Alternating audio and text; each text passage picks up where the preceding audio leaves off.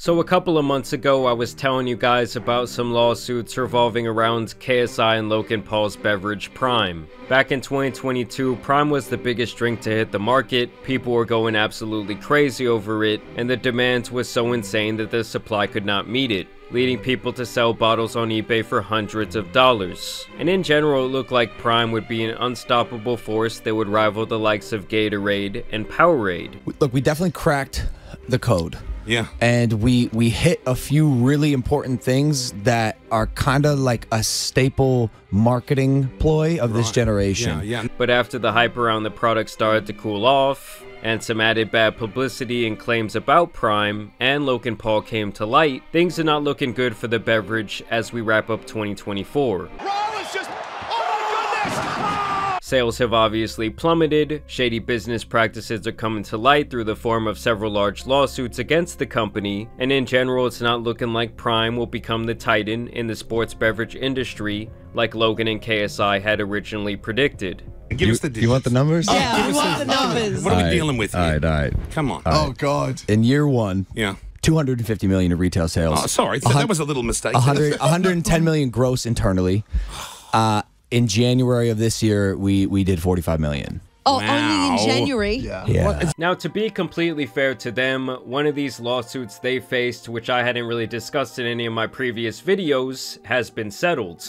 And that one was the claim that basically Prime was improperly marketing their energy drinks to kids, leading them towards digesting unhealthy amounts of caffeine. It was really scary. She says the 10-year-old started shaking, and his heart rate jumped to 120 even while staying still. But this was thrown out as the judge ruled that the consumers did not meet the standards to claim actual fraud here. But to my knowledge, there is still a class action lawsuit involving Forever Chemicals, as well as the $68 million lawsuit from the bottling company, and of course the lawsuit by the Olympic Committee against Prime. And now in the latest development, we have one of the biggest soccer stars of all time coming forward with his own lawsuit against Prime. Messi and his sports drink company Moss Plus are filing a complaint against Prime Hydration LLC. Back on June 4th of this year, Messi announced the release of the beverage on his Instagram page. Messi claims that he wanted to create this product because he could apparently not find a flavorful and healthy hydration option that suited his needs. Así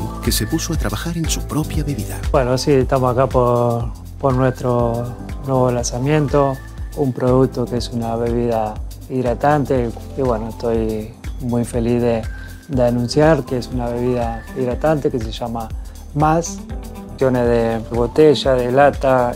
Lo disfruté y sobre todo lo pude disfrutar con mi mujer, mis hijos que fueron parte de esto también, así que... And immediately people were commenting comparing it to Prime. And to me, this comparison is not insane. They are both colorful flavored beverages with a rigid bottle structure, and the front is bold black lettering that is at least somewhat similar, I would say. And of course, both beverages are marketing themselves using hydration as the main appeal to their product. And so obviously this would all get back to KSI and Logan Paul, and at the time of the announcement from Moss Plus back in June, KSI would respond that the drink looked familiar, and then Prime would allegedly demand that Moss Plus cease production and stop sales unless they change their packaging. Basically, the issue that Prime has here is that when Grandpa goes to the store to pick up some Prime for little Timmy, he won't be able to tell the difference between these products. Maybe he thinks Prime is trying to tap into the Spanish community, and he ends up accidentally purchasing Moss Plus because of his confusion and inability to tell the difference between the two brands. And while the two products are obviously similar, this would be insanely hard to prove, and this attempt to throttle their product launch did not sit well with the guys over at Moss, and that's why they've now filed this complaint. Mark Anthony brings this action for a judgment declaring that its manufacture, distribution, sale, and advertising of its Moss Plus by Messi hydration beverage is lawful and non-infringing, and to stop Prime Hydration's anti-competitive efforts to monopolize functional design features that are commonplace in the hydration beverage industry. Basically, they're saying that this type of branding is an industry standard. Mark Anthony is a premier beverage company behind such popular brands as White Claw hard seltzers,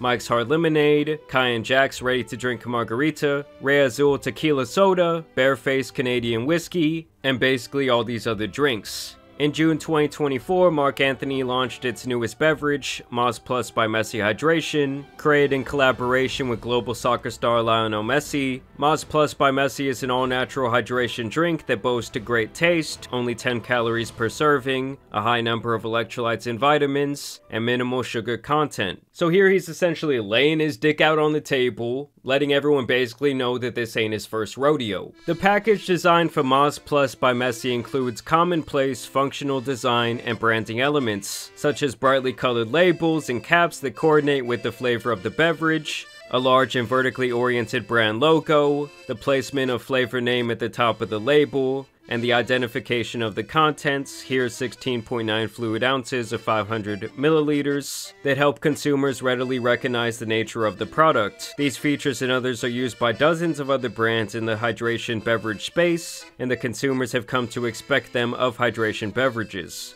Moz Plus by Messi also features numerous elements that help the brand stand out from other hydration products on the market, including the Moz Plus by Messi brand name, the repeated references on the packaging to Mr. Messi, and the brand's accent logo, among others. Now here's where the guys at Moz Plus confirm the allegation that Prime wanted them to cease production on their product, even noting that there were apparent threats of a trademark and trade dress lawsuit, and that there was even a social media campaign by Prime to make Moz Plus look like nothing more than a knockoff product. And Moz Plus claims that these efforts by Prime can be categorized as non-competitive behavior. Messi new drink compared to Prime. Thoughts? I don't know about you, but it looks very similar to Prime. Am I right or am I right?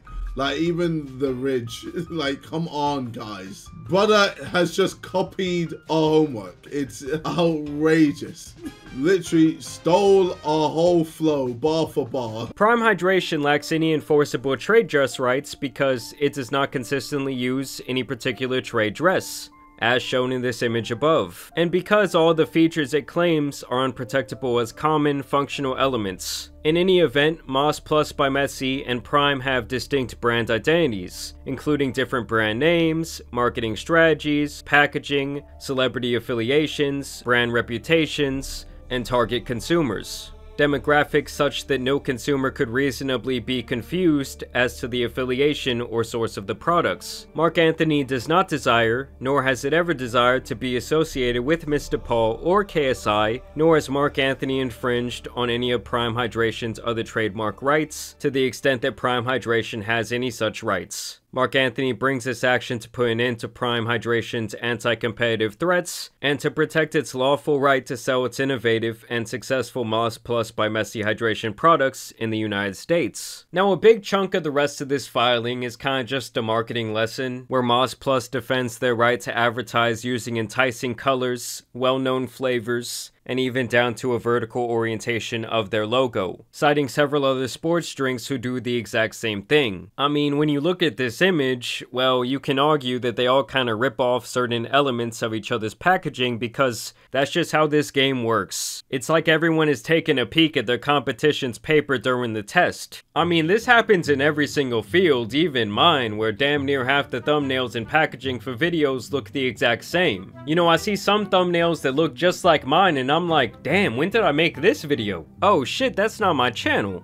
And this phenomena obviously occurs because when something clearly works, others will copy it because the consumer gets familiar with that type of marketing. And let me make another point by saying marketing can only sell so much of a product if the product itself is not very good. That shit stank, don't it? Ugh. Something can have the greatest packaging ever with the most enticing marketing, and if the product is ass, people will not purchase it again. It's like when you're on the road and you see a dope looking car coming up behind you and you're like, damn, what is that? Is that a new Mercedes or some shit? Oh nah, it's that new Kia, bro. Now in contrast to this, there's obviously products that represent themselves in a very honest way, and when the product is good over time, they earn a positive reputation. And speaking of a quality product, one I cannot deny is today's video sponsor, Sundays for Dogs. As some of you might have already noticed, my two dogs Lola and Delilah are frequently making cameos in the background of my videos, usually asleep. And seeing that they are my coworkers, these two dogs are very important to me. And with Sundays, I can ensure that they have a healthy diet they can enjoy. Sundays dog food is air dried, meaning it's easy to store, easy to serve, and it does not have to be refrigerated like other fresh dog foods. But you can still feel good feeding this to your doggy friend, as it contains 90% meat, 10% veggies, and no synthetic ingredients that other brands are riddled with. And personally, that is really important to me, because there was a time where Delilah had gotten on the bigger side of things, and eating higher quality food definitely helped get her back to a healthier weight. My dogs now get really excited to eat their food, and even the picky Pomeranian stays around to guard her bowl against a lurking predator. Look, if you have a four-legged friend out there, I would definitely recommend Sundays for dogs. And you can even get a whopping 50% off your first order when you go to sundaysfordogs.com/JAMARI, or when you use code JAMARI at checkout. So y'all go and see what Sundays for Dogs has to offer. I do want to thank them for sponsoring today's video. Either way, Moz Plus goes on to defend their right to use the rigid bottle shape, bold lettering, certain terms, and even to list the bottle volume on their products. Basically, they really get down to the nitty-gritty here, breaking down every single element of their products and their marketing, and they essentially show their defense for why they made these decisions. And they really lean heavily on the affiliation with Messi here, as they say he is the main driver of their marketing, and it seems to be what they feel really makes their brand stand out from other hydration companies. Basically saying that because Messi is so well known throughout the entire world, consumers would not mistake his product for a similar looking brand. And this is where we get into the Prime side of things, where they even cite KSI's replied tweet. As shown in the image to the right, in response to a Eurofoot tweet, KSI tweeted, "Looks familiar," suggesting to his nearly 9 million followers on Twitter that Moz Plus by Messi is a ripoff of Prime. On June 14, 2024, Mark Anthony received a cease and desist letter from Prime Hydration's legal counsel claiming that Mark Anthony's Moz Plus by Messi products obviously and intentionally infringed on Prime Hydration's trademark and trade dress, and specifically its trade dress in Prime Hydration beverages and its Prime Hydration and Refresh, Replenish, and Refuel trademarks. In its letter, Prime Hydration demanded that Mark Anthony immediately take any and all steps necessary to discontinue all use of infringing packaging, including but not limited to discontinuing the manufacture, distribution, and sale of infringing Moz Plus products, including any necessary recall. Of course, Mark Anthony denies any infringement, and Prime allegedly sends him another cease and desist, only this time reiterating their infringement claims, and also adding issue with the use of positive hydration, drink positive, replenish, refresh, and revive, and the electrolyte droplet symbols on the bottle/can packaging and in advertising, the use of black or white cap on its bottles, the use of white or silver tops on its cans, a change in its size and placement of the Moz Plus brand on the bottles and cans, and/or different Pantones, color shading, and palette for bottles/cans from that established by Prime Hydration. So they had some back and forth here, and Mark Anthony would even hire an experienced survey expert to conduct a consumer perception survey to assess whether there were any measurable likelihood of confusion between Prime and Moz Plus, and that unsurprisingly the survey demonstrated no likelihood of confusion at all between the two products, which further supported Mark Anthony's position that confusion is not likely. Still, they could not come to an agreement in this situation. Prime continued to threaten litigation, and now that's basically how we got here. Moz Plus also feels like Prime does not have consistent enough packaging or marketing for them to have trade dress rights over their products, and they even cite Logan's trip to Japan, as well as his alleged crypto scams here, basically saying that Prime is the drink of a scammer, and Moz Plus is the drink of a legend, which I just find hilarious. The two products are also advertised very differently. Prime markets primarily through social media buzz, paid YouTube influencers and content creators,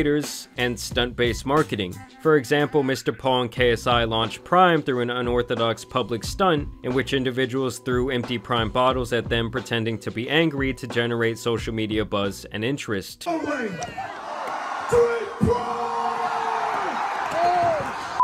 Marc Anthony's marketing by Moss Plus by Messi is far more traditional by comparison. The reception to Moss Plus by Messi has been overwhelmingly positive since it entered the market. In contrast, Prime Hydration has faced significant controversy since its launch of Prime, making consumer confusion even more unlikely. For example, multiple countries, including New Zealand, Slovenia, and the Netherlands, have recalled or banned Prime energy drinks from their countries because of their appeal to children and their likelihood to cause a range of side effects. Prime Hydration is also facing multiple lawsuits, including one alleging that the company falsely advertises its products as healthy while they contain some sort of chemical, PFAs, also known as forever chemicals, and some members of Congress, including Senate Majority Leader Chuck Schumer, have called on the FDA to investigate Prime Hydration for its absurd caffeine content and marketing targeting kids on social media. Is that the product has so much caffeine in it that it puts Red Bull to shame. But unlike Red Bull, it is specifically targeted. The advertising campaign is targeted at kids under 18.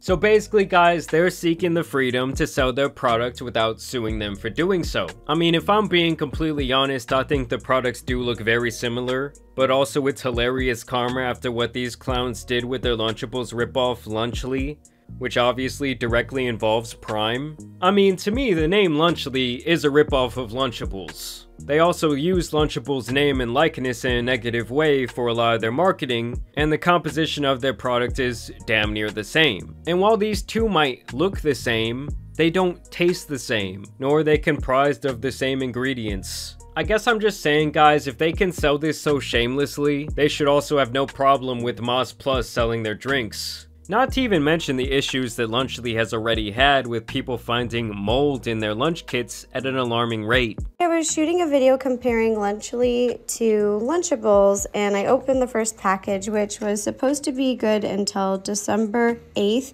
2024, and we just got this one. This was fresh from the store this morning, and there is a ton of mold in there. I honestly wasn't expecting that. Either way, I do want to know what you guys think about the latest lawsuit against Prime Hydration. Do you guys think that Messi and Moss Plus were doing some kind of shady shit when it came to developing this product? Do you think that it's not a coincidence that the two look almost identical? Y'all let me know down below in the comments. Either way, I do want to thank you guys for watching today's video, dropping a like and subscribing. But as you guys know, it's been your boy the Tan Superman, and some other Prime lawsuits out here need to be covered, so I'm out. Peace!